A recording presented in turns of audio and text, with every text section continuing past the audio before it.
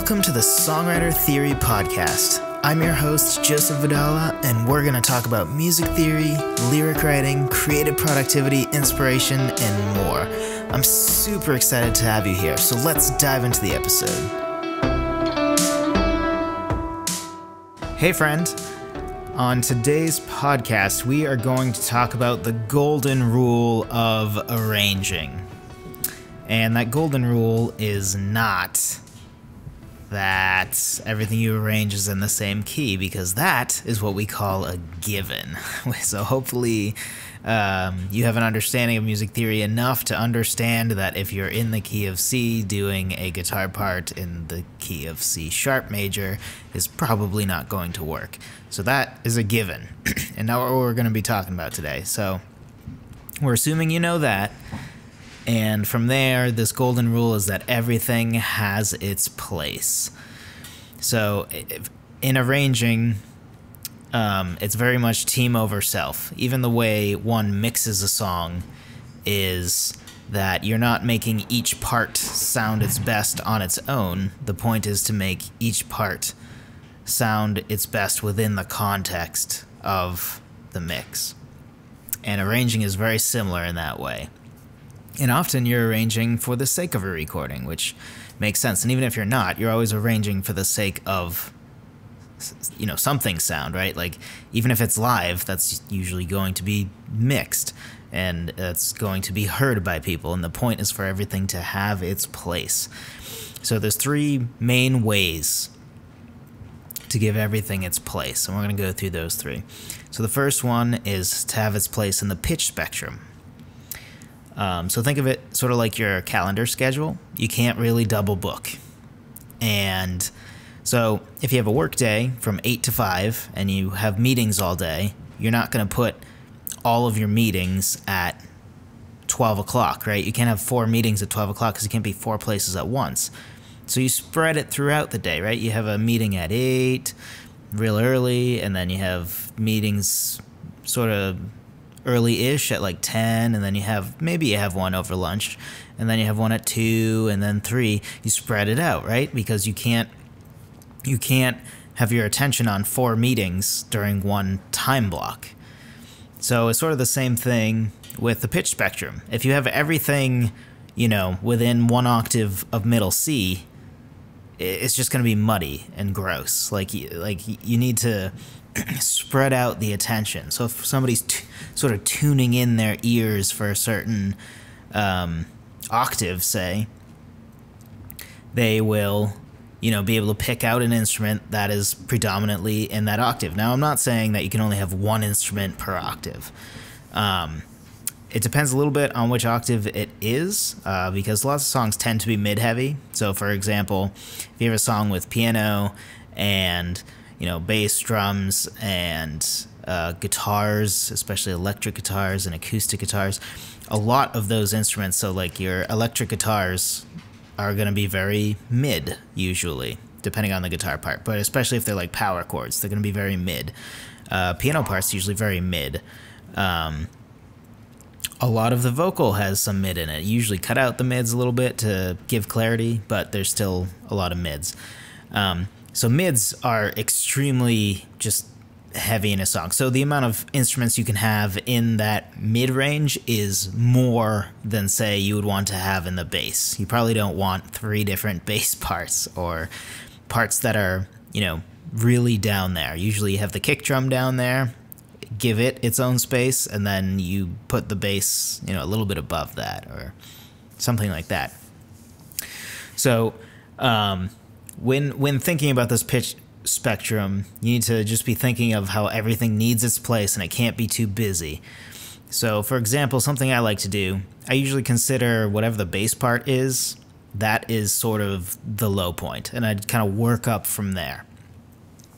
So usually, right, if you're writing a song, you have what I like to call a main instrument, which is usually the instrument that you wrote off of. So if it's a piano ballad, your piano part is going to be your main. If it's a song that you wrote on the acoustic guitar, so like say a Goo Goo Dolls song kind of feel, where like you can tell, Johnny Resnick with his open guitar, acoustic guitar sound is like the main sort of instrument. So this is like the instrument that if you were to play an acoustic show and you didn't have your band, what's the instrument you would play on as you sang is usually what I consider the main instrument. So you have that, which is going to have its space, usually in the mid. It depends. Maybe your piano part's a little higher than normal. Maybe you are using a capo on your guitar. I don't know. But for the most part, it's going to be pretty mid. And then you have your bass. So then I sort of just fill in between that. I usually am not going to put anything below the bass, because the bass is the bass, right? Between the kick drum and the bass, that's what I want coming out of my subwoofer. Maybe to thicken up the bass, if it's a higher bass part, I might add a synth or something to kind of add to the bass sound so that it almost sounds like it's a part of the bass. But for the most part, I'm not putting any instrument or second bass or anything below that. So I sort of work my way up, and going from C to C, I usually ask myself, okay, is there anything in this octave? And that's just a good way to make sure, say if you have a lot of filler guitar parts, you're not adding even more mids. You already have, you know, at least 2 electric guitars in the mids, and you have a piano in the mids, and maybe you have a lead guitar in the mids. You don't want to add even more to the mids, right? You want to maybe bump it up an octave, and then go up another octave and do another guitar part, just so that it sort of fills out the spectrum. So, that rule number 1, or part 1 of the rule, I guess, is filling the pitch spectrum. Second one is to give each sort of style and rhythm. So for example, if your chorus has power chords, and your power chords are a whole note, so you strum the power chord once and it holds for the whole measure, you don't want everything to do that, because then nothing will stick out. It's the same principle as the pitch. The idea is you want something to be able to be picked out and to not just all be in one place so that it's muddy. So rhythm and or style and when these notes are hitting is going to help with that. So if you have the guitar part, that those power chords, that's just going to be like a whole note, so played through the whole measure. You know, it will help if your piano part doesn't just do that same thing, because then it will just sort of blend all together and get more muddy. But if your piano part is doing arpeggios or something, where they're basically doing triplets, for instance, or maybe you have another guitar part that's higher up, so that you're covering the whole pitch spectrum thing, and you also, you know, maybe you make that staccato to help that stick out, and then maybe it's staccato quarter notes. So even if it's just straight up quarter notes, like on every beat, it still is something different that sort of just adds to this soundscape rather than just blending in. And in this case, blending in a bad way with your power chords. So there are tons of ways to do this. Obviously, giving a part, you know, a melody, like a lead part, is certainly a helpful way to do this, because a melody is usually going to have a non-boring rhythm. Like, it's not going to be something held over for a whole note every time. It's not going to be something that's, you know, straight staccato quarter notes. It will have some sort of rhythm to it, maybe some syncopation in there. So that's definitely one way. I like to have usually at least 1 or 2 sort of leads besides the vocal. So it's sort of like if you're at a party with 10 people, right? And you don't know any of these people. If they're all about the same, are you going to remember any of them? Or will you have a better time if there's some different personalities? You know, one person's kind of crazy, one person maybe had a little too much to drink, and another person is, you know, very thought-provoking, and he doesn't speak much, but when he does speak, it's really profound. Like, those are the sort of things that will make each of those people stick out. And then you have a good time because, you know, maybe you're a little sick of the loudmouth over there who's being obnoxious, and you're like, oh, man, this guy's driving me nuts. So you go over to the guy who's really pensive and doesn't talk as much, but when he does say something, it's profound, and then he blows your mind with something that you had never thought of before. So you're going to go home from that party probably with a better view on it, right? Because there were some different personalities, things that made each person more memorable. and stick out from the other ones, and then it all sort of comes together to make an enjoyable experience for you.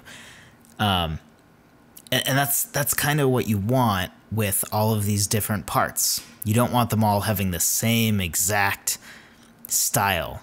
You know, if you have some triplets over here, and then you have quarter note staccato over there, and then you have legato melody that's syncopated over here, and then another legato melody that's syncopated in another spot. Like, that's the sort of thing that fills in the mix. So there's always something new happening. So on that whole note from the power chord, all right, you get the first beat covered, and then something interesting happens, because sort of on that, you know, before the next quarter note, maybe the legato part starts coming in, and then you have your, you know, maybe a note or two that's hitting on that second beat, and it just sort of gives something for the listener to attach to at any given time.